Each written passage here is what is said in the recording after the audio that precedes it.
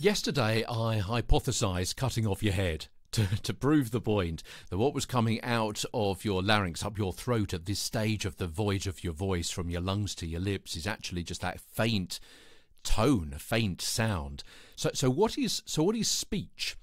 If voice is the sound we make, then speech is manipulation of those sounds by our mouth, tongue and lips to create understandable words.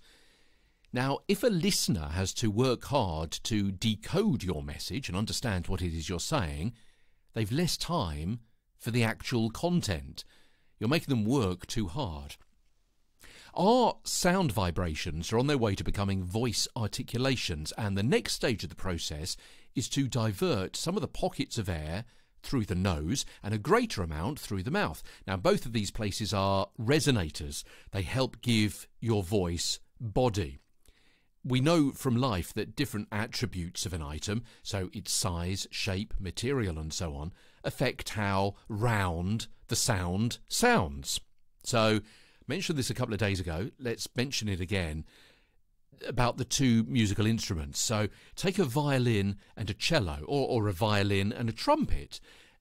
They can each be played to produce the same note, but the sound from each one is noticeably different in its quality, and that's because each one is produced by an instrument made with different material, and it's off that different material, whether it be wood or brass, that the sound reverberates.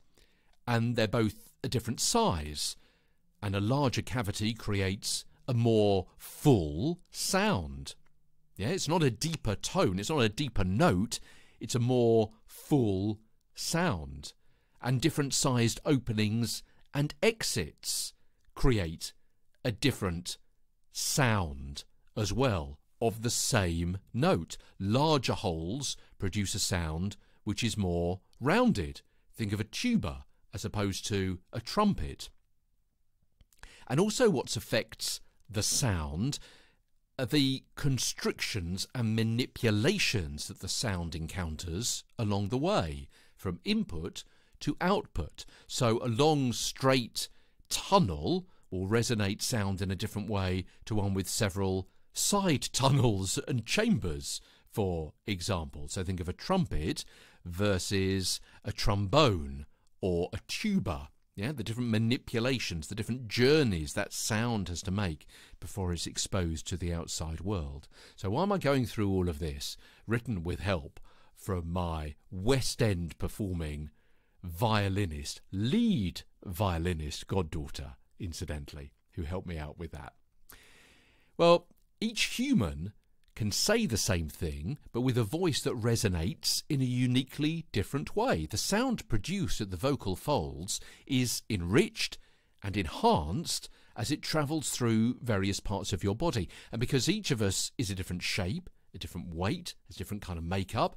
I don't mean on the front of your face, but how the different tubes, those different chambers, the different tunnels, the different caves in our body are created, particularly how we were born, but also maybe how we exercise, what we eat, whether we smoke, and the damage that we've done already to our vocal folds and other parts of our body, yeah, whether we got a cold or not.